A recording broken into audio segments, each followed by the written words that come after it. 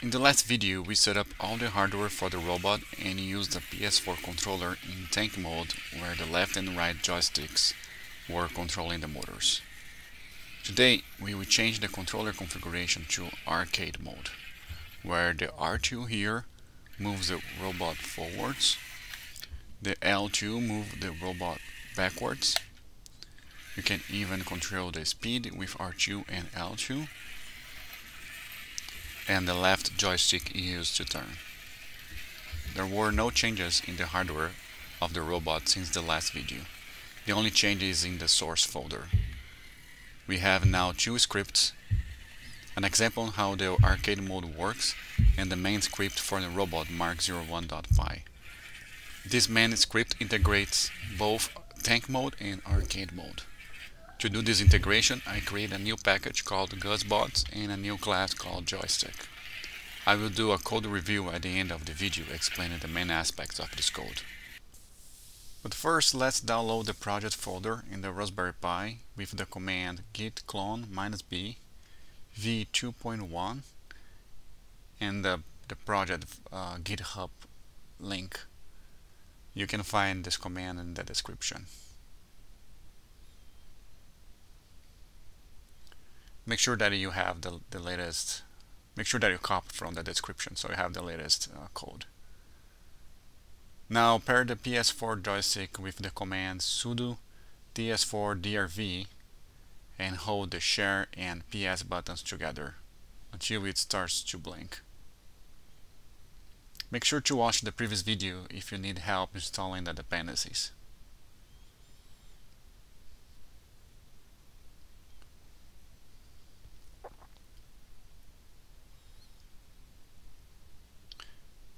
Okay, so after the joystick is connected, go to the source folder and you can see the video 2 example and the main mark01.py script. First, run python 3 video2 arcade mode.py. This script is an example on how the arcade mode code works.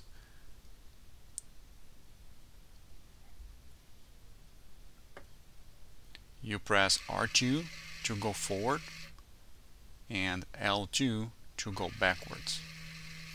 You can use the left joystick to turn the wheels in different speeds and make turns. So that is a good simple script on how the arcade mode works, and it makes it easier to analyze the code. Now let's stop the script and run python 3 mark01.py, which is our main software for the robot. At start it behaves the same as the other script, but this one you can change between arcade mode and tank mode pressing the touchpad. So mode here one means arcade mode, so you have the R2 and L2 to command the motors, and the joysticks don't do anything. If you press the touchpad, now it changes to mode 0, which is tank mode, and now you can command the motors using the joysticks, and the R2 and L2 don't do anything. And then you can switch back to arcade mode pressing the touchpad.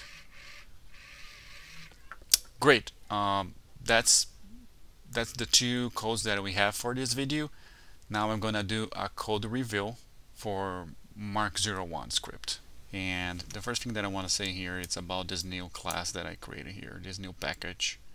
So you have this GusBots package with a class called joystick. This joystick will actually integrate both the arcade mode and the tank mode on it. So the first thing that we do, we just import this class, then we initialize the motor head, initialize Pygame, because we're gonna use the Pygame for the joystick, and then I call show available from joystick to show all the joysticks in the system. Usually you just have one, so the index will be 0, but you can check how many joysticks we have with this command.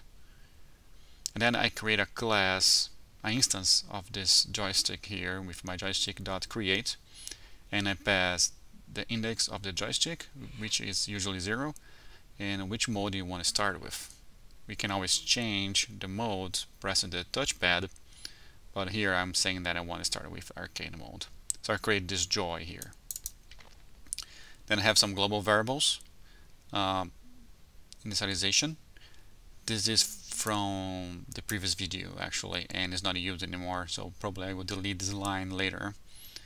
And we have a clock, create a clock from Pygame to control the loop, the timing for my main loop here. So my main loop is pretty simple. Right now the joystick class has a function called tick that will read all the joystick. So I call this tick and it returns the left and the right commands for the motor. So I just take this left and right and associate to the motors that I wanna use it. And then I just print all this. I print which mode it is, and I print the command for each motor. And this goes 20 frames per second. So right now it's very simple, and all the logic for the joystick now it's embedded in this class here. So that's it. Thanks for watching.